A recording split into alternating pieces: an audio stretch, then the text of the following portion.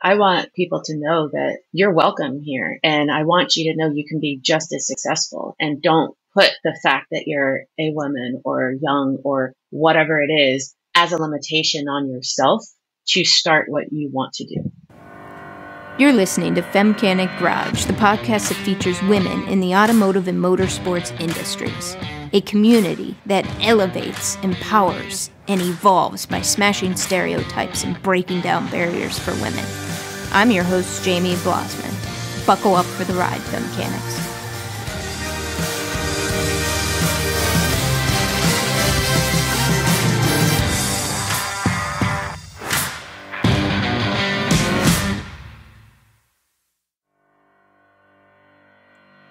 Sara Morosan is in the driver's seat today. Sara is a volunteer worker and an award-winning businesswoman. She is the president of Baja Forged and the vice president of LGE CTS Motorsports.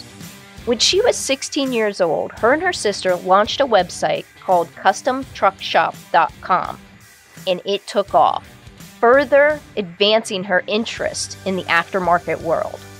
And in 2017, she won SEMA Businesswomen Network Woman of the Year. And in 2021, Sara went on to win the prestigious award presented by SEMA called Person of the Year. Listen to this story as Sara shares how she hustles to get to the top.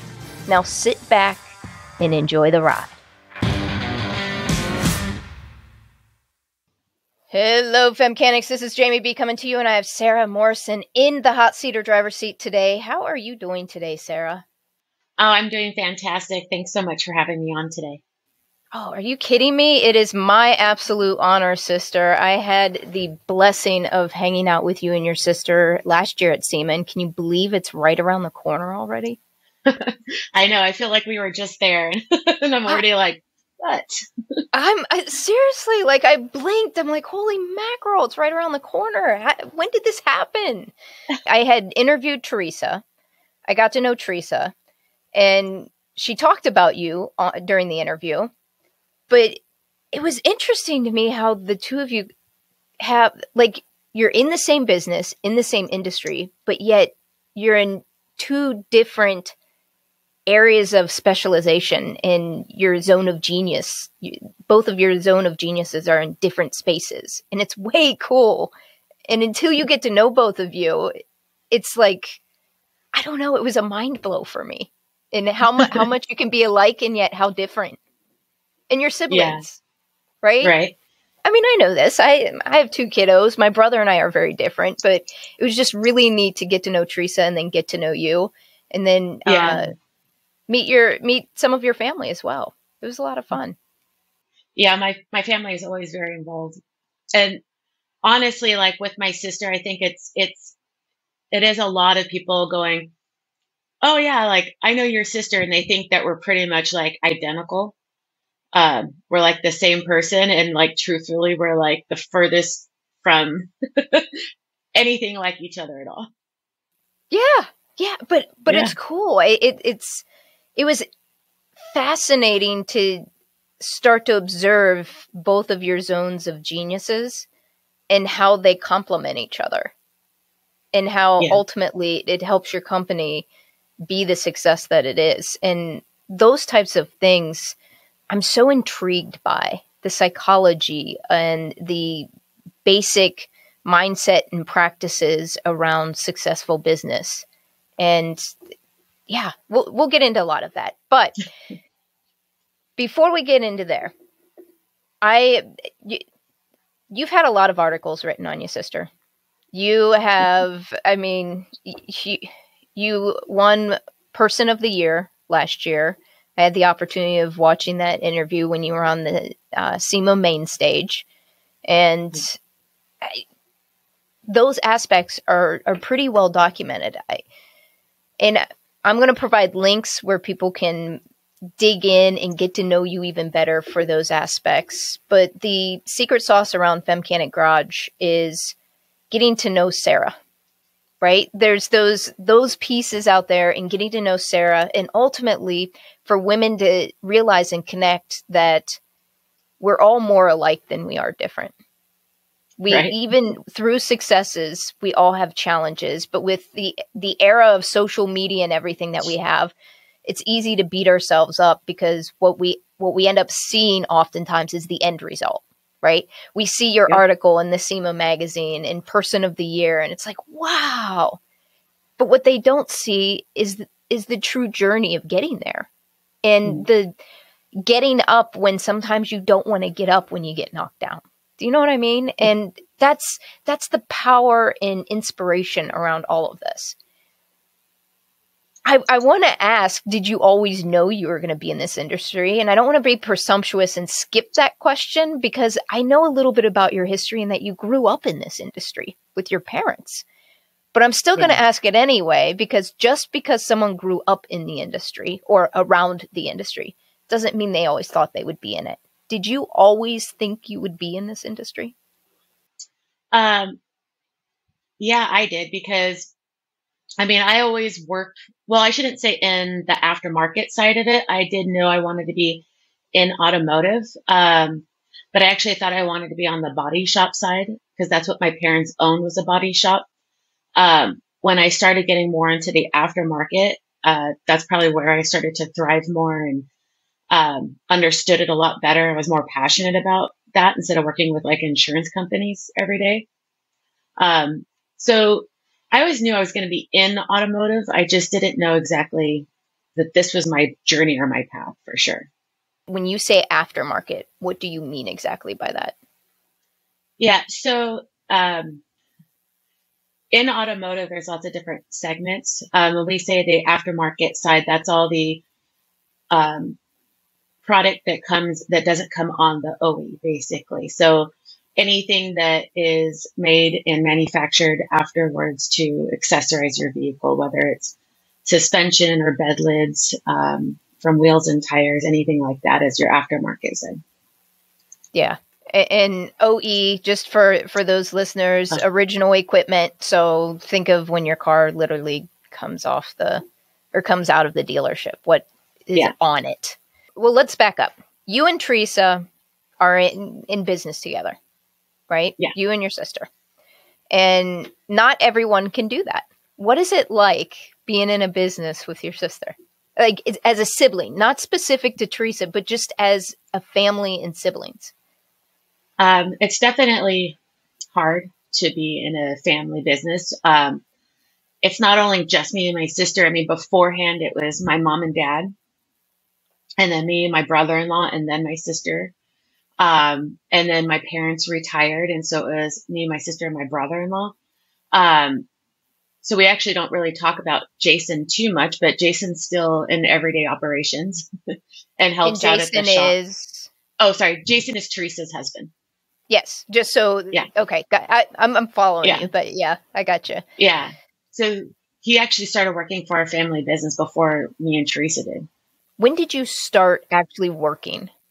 So I started working at my parents' company when I was 13, just helping like answer phones and filing. And of course, like doing homework at work. And when I was 15, I actually started getting a paycheck. So sometimes I say like, okay, 15, I started getting an actual paycheck and had more responsibilities. But at 16 is when I started customtruckshop.com. And that's when I started selling aftermarket accessories on the side because my dad was already building SEMA vehicles, and a lot of the people would trade him product versus pay him, because we didn't have large budgets or anything. And I told my dad, oh, I could sell those online. So I just started on weekends going to car shows, swap meets, whatever, selling product, started the website. And then, so that's kind of how I got started on the aftermarket side. Hustling. I seriously, I mean, that's hustling. So did you build the website yourself? Your first one? My sister helped me with starting that kind of stuff because that's what she was actually going to school for, was like graphic design. And that was more of her major. She was a machinist at that point. She didn't work for the company. But she helped me with all of that. And then I just put all the product on there and then answered all the phone calls and the emails and that kind of stuff. But she helped me with the initial design and setup of it. Nice. What was next for Sara in this journey then? It was funny because actually in 98, right when I graduated, I was like, I'm going to go get a real job. And I went to go work for one of my dad's competitors, which is a body shop down the street. And how did that go over at dinner time? I met your dad, and your dad, I mean, he's a competitor. He goes after things. Like, I mad respect for him. Yeah. And I'm just sitting there in my head, like, after meeting him and playing some spades with him and having some friendly competition with him, I'm like, I wonder what that dinner conversation was like. I just told him that I wanted to get more, world experience, see what it was like working for other companies, before I decided to go because I wanted to be an insurance agent. So I said I wanted to see what other body shops were like and things like that. He thought that it was actually a good idea for me to have that experience. And the guy that I went to go work for, my dad was actually friends with him, even though they were competitors. And like I say, they were like friends that hung out, but they were very civil. And a lot of times, they would work with each other on stuff. So I think he was pretty excited about me going over there, but I only lasted there like 8 months, I think it was. And I was like, oh, I can't stand working for someone else.